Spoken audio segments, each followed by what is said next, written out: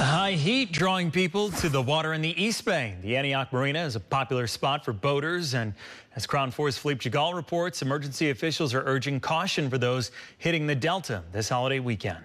Boats backing into the water at the Antioch Marina Saturday, a fraction of what is expected on the 4th of July. Everybody pay attention, be polite.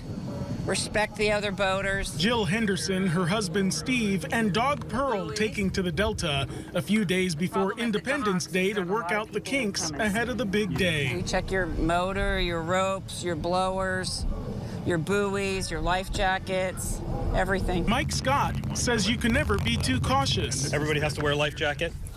We've got a lanyard that has to be attached to the driver at all times so that if you fall off, the ski will stop. Scott giving his friends and family a brief safety tutorial before powering the jet skis. We've got a full safety kit on board that's got flares, things like a whistle for signaling and anchor. So we have all the necessary safety bits that we need to make sure we're safe on the water. Keep in mind, the water is regularly patrolled. The Contra Costa County Office of the Sheriff Marine Unit and a Fire Protection District boat make stops and safety checks.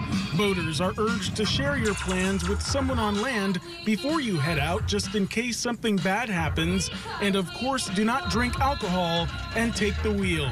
Retired U.S. Army veteran Oscar says it's no different than drinking and driving, and is even worse combined with the high heat. You got to keep hydrated. The worst thing you can do is get dehydrated out here.